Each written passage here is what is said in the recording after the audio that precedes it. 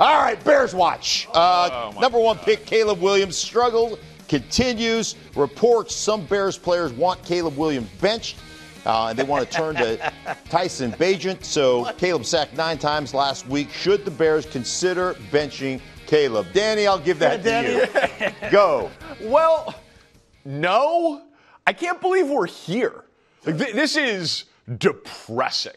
I mean, honestly, Mitch Trubisky, Justin Fields, Caleb Williams. How are we having the same conversations about Caleb Williams that we had with those other guys when he's the first overall pick, supposed to be this generational prospect, going into this unbelievable situation, 9 games into the whole thing? Like, it's really crazy how much this is history repeating itself and just torturing Bears fans. But Tyson Bagent, come on. That's the problem. Come on. Nice kid, good story, very limited skill set. Doesn't have a very strong arm, gets the ball out quick, works hard, only took 4 sacks in the 4 games that he started last year. But even if it's true that some players on the Bears think that against Green Bay they'd have a little bit better shot with Tyson Bagent than Caleb Williams, you've got to see the forest through the trees. Caleb Williams has so much more talent than Tyson Bagent, it's not even worth discussing, that if this team's ever going to win anything of substance, they have to do it with Caleb Williams. So I don't think we're close to this, but the fact that it's even being discussed is truly depressing. Well, and the other part of it is, if you did bench him, and so, again, you don't have a veteran, competent quarterback, use Flacco as an example, who's won a bunch of games and been in the league forever, where you could say, at least I'm going to get competent play out of the quarterback. No disrespect to Tyson Bagent. No one's ever heard of him outside of Chicago. Because he only played a couple games last year. But if you do go through with that, let's just pretend for a minute that the players were totally empowered and they got what they wanted, the limited number of guys that think allegedly that Caleb should be benched. You can't go back to him. So you're basically telling they would eventually go back to him. He's the number one pick. Next year. You can't bench him for Tyson Bagent in week 10 and then in week 14 in a lost season go, oh, now we're bringing him back. The second part of it that bothers me is we talked about the dysfunction with this team literally in week 1. And we were kind of poo-pooed on that. Nah, you know what you're talking about. You don't know Chicago. Right. When players anonymously or privately put into the ether, the young stud quarterback needs a little taste of humble pie and needs to be benched, that's dysfunction at its highest form.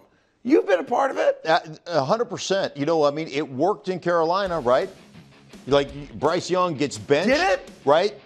He's played well or better the last. Better quarterback than Bryce Young. He's played, but you just look at the overall organization, and I've been saying this forever. You think you just load up on weapons and all of a sudden you've developed a quarterback? It's not how it works, right? You've got to protect him. You've got to run the football. You've got to understand what you're doing. Then it's imperative to teach a young guy how to prepare in the NFL, how to game plan in the NFL. The fact that you don't have a veteran quarterback on your roster, somebody to mentor the young guy and say, hey, man, here's how we study film in the NFL. Here's how we study our opponent in the NFL. Here's how we prep. This is what we do on Mondays. This is what we do on Tuesdays. This is what we do on Thursdays. You know, it's interesting. I had a conversation with Jimmy Garoppolo after he got traded from New England to the San Francisco 49ers. I said, give me one thing that you learned from Tom Brady, playing with Tom Brady as a young quarterback. He said that football is not a job,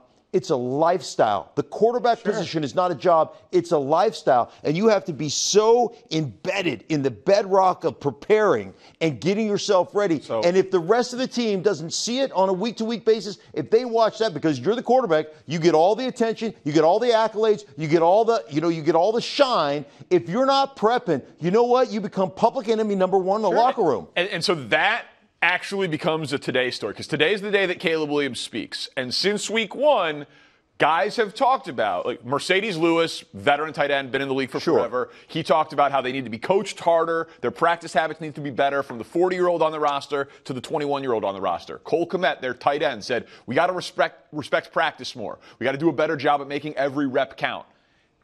They aren't saying, but not Caleb. Caleb's doing Caleb is lumped in with that. So it'll be very interesting today to see how he responds to that report. I think the point Mark made is a good one, and I know you're with him as well. when you're going to try to develop a young stud franchise quarterback, part of that you have to know that, I don't care who it is, there's going to be growing pains, right? Yes. You know, C.J. Stroud was an outlier last year, and he's not going to have as good a year, in my opinion, this year, and you're seeing that. You know, we all mock the Colt McCoys of the NFL. Yeah. You know, the Joe Flaccos, the longtime journeyman quarterbacks who aren't quite good enough. Flacco's a bad example of being a franchise guy and leading you for multiple seasons. But those guys are needed. Ryan Tannehill, Andy Dalton, guys like that. And the Bears thought that they had it with an assistant coach who was in Tampa under Tom Brady, but it's not the same as a dude who's in practice wearing a helmet. And so, not giving him a veteran backup was a mistake. But here's the thing, too. Caleb has not been a disaster. There have been moments. We've talked about him on the show. We have shown the clips. There has been high-level plays. There have been high-level games. He has a 4-touchdown game. He has multiple 300-yard games. He has a winning streak. He's shown resiliency in games. We're not there yet. If he gets sacked 10 times against Green Bay, if he pouts, if it comes out today that his teammates have lost complete confidence in him, then we can revisit it. But I don't think it's that. I don't think players have lost faith in what Caleb Williams can be eventually. They just want to win the next week's game. Well, they got to think bigger picture than that. Players don't think bigger picture. They think about what's good for me today and right now. And I've been in that situation. I was in Washington in '94 when we drafted a guy in the first round. We drafted a guy in the 7th round. And it was apparent from day one. I mean, the first practice. They have names? I'm going to give them to you. Okay, just be patient. Be patient. Look at you. You're all fidgety. You're fidgety, right? Just relax. I'm building up the suspense. Mark Rippon I am building and Jay Schrader. No. So they draft. Okay, so the 7th rounder, the very first day, we're like, 7th rounder is better than the first rounder. There's no question. And so as a player, you want that guy to have success. It was Gus Frerotte versus Heath Schuler. And it wasn't close. God, they both stink. We were bad at the time. We were bad, Craig. But the point was that Heath Schuler was like the 4th overall pick. I thought you were talking about like Billy Kilmer or something. I just resent that Caleb Williams mentioned I am old as the hills, but I'm not Billy Kilmer old. Schuler and Tyson Bagent. Caleb's going to be fine. Right. Hey there, thank you so much for watching Breakfast Ball. You know, you can subscribe right here to get all the latest bits and segments from our show. And hey, while you're at it, make sure to check out all the amazing content from all the other shows also right here on FS1.